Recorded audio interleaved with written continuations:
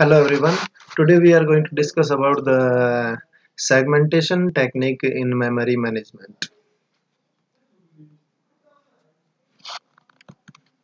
So in this first we discuss about the user's view of memory, in which a programmer views a process consisting of unordered segments of varying purposes. This view is more useful than thinking of a linear array of words. We really don't care at what address a segment is located. So typical segments include global variables, processor call stack, code for each function, local variables for each, and large data structures. So in this, the logical set address is consisting of the segment number and the offset. As we were discussing the paging technique, that the logical address was the combination of page number and offset. In segmentation, the logical address is the combination of segment number and the segment offset. So in this, the memory is addressed by both segment number and the offset. The basic difference between the page and the segment is that the pages in the paging technique were of the same size. All the pages are of the same size, but in segmentation the segments are of different size. That means some segment can be of smaller size, some can be of the larger size. That means there is no fixed size for the segments.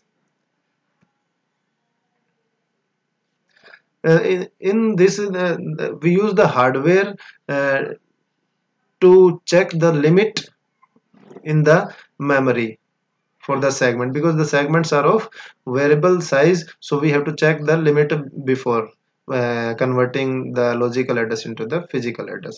So when the logical address is fed to the segment table, which consists of the limit address, so that offset of the logical address is fed to the limit, which is checked if it is less than the limit or not. If less than limit, then it is proceeded to the conversion of to the physical address, and if no, it will be discarded.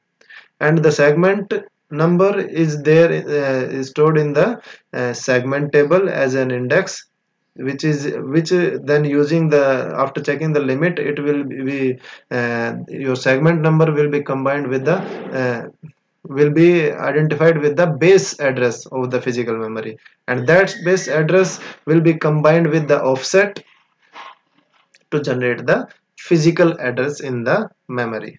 That means the process is same as the paging technique, except because the segments are of varying size, so the as the offset defines the size of the segment, so the offset will be checked if it is less than the limit of the particular frame in the memory. If it is less than, so it will be converted to the physical address, else otherwise it will be discarded. So as you can see in the diagram, that in the segment table there are three entries: the segment number, then the limit, and then the base address in the physical memory. And the corresponding logical address having the five segments: 0, 1, 2, 3, 4, all are of different sizes. Then these segments are then mapped into the physical memory using the first checking the limit in the from the segment table of each segment, and then by using the base register they are allocated in the memory, physical memory.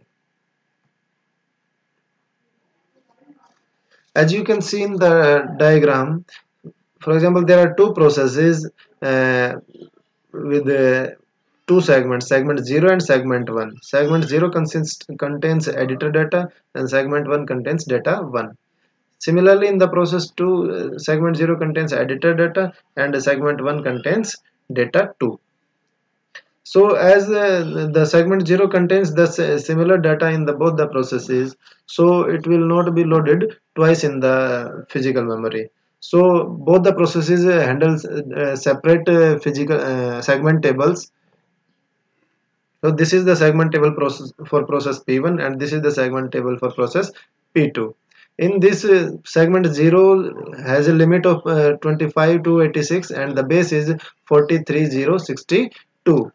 So after checking the limit, it will be stored at the this particular memory address 43062, and with the size of 25286. So it will be stored in the memory location. Then the next segment 0, segment 1 has the base register of 68348, so it will be stored at the location in physical memory at 68348, and with the limit of 4425, that is the size of the particular segment or block in the physical memory. So it will be stored in the this particular block.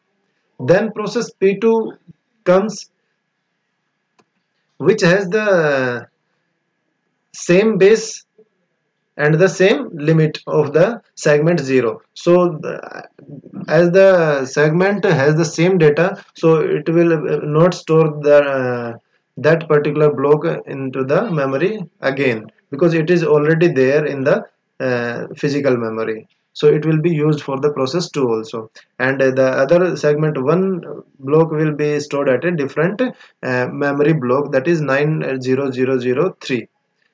This is the 9003 block where the data 2 will be stored. So this is how the segmentation takes place. So in this, the protection and sharing is there, as the addresses are associated with the physical logical unit.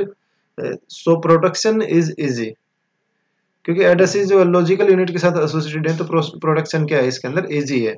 Can do bounds checking on arrays. Arrays जो data के जो blocks हैं, आप blocks of array है, उसके ऊपर bounds लगा के हम क्या कर सकते हैं, चेक कर सकते हैं बाउंड्स को, उनको using the limits. Then sharing specified at a logical level, a segment has an attribute called shareable.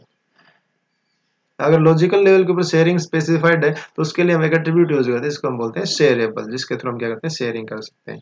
And it can share some code but not all. कुछ कोड को ये शेयर कर सकती है, लेकिन पूरे पूरे कोड को शेयर नहीं कर सकती. जैसे कि हमने अभी एग्जांपल में देखा कि जो एडिटर जो मॉड्यूल था, वो शेयर हो गया दोनों प्रोसेसेस के बीच में, क्योंकि दोनों ने क्या यूज कर रखा है, सेम कोड यूज कर रखा है, तो वो दोनों के अंदर क्या हो जाता है, शेयर्ड हो जाता है. फॉर एग्जाम्पल मान लो कोई कॉमन लाइब्रेरी रूटीन्स होते हैं जो ऑलरेडी डिफाइंड होते हैं सिस्टम के अंदर, और दोनों प्रोसेसेस यूज कर रहे हैं, तो उसको हम क्या कर सकते हैं, शेयर कर सकते हैं. Then fragmentation. In this, it uses a variable allocation since segments length vary. क्योंकि segments क्या है, of different length है, तो variable allocation होती है इसके अंदर, तो it has some issues of fragmentation also there in the system. Smaller segment means less fragmentation, and can use compaction since segments are relocatable. तो अगर सेगमेंट्स छोटे हैं तो उसके अंदर फ्रेगमेंटेशन क्या होगी, कम होगी, लेस होगी. और अगर सेगमेंट्स बड़े साइज के हैं तो उसके अंदर जो फ्रेगमेंटेशन क्या है, वो ज़्यादा होने के चांसेस है. तो लेकिन उसको ओवरकम करने के लिए हम फिर क्या यूज़ करना पड़ेगा, एक डिफरेंट टेक्निक यूज़ करनी पड़ेगी, जो हमने पहले डिस्कस की थी मेमोरी मैनेजिंग के अंदर, दैट इज कॉम्पैक्शन. यानी कि जो अवेलेबल फ्री स्पेस होगा उसको हम कंबाइन करके एक लार्जर ब्लॉक बना के उसको यूज़ कर सकते हैं हम for different other processes. So this is all about the segmentation technique in memory management. If you find any difficulty, you can have in you can have an interaction with me on my contact details, either through the mail or through the WhatsApp. Thank you very much. Have a nice day.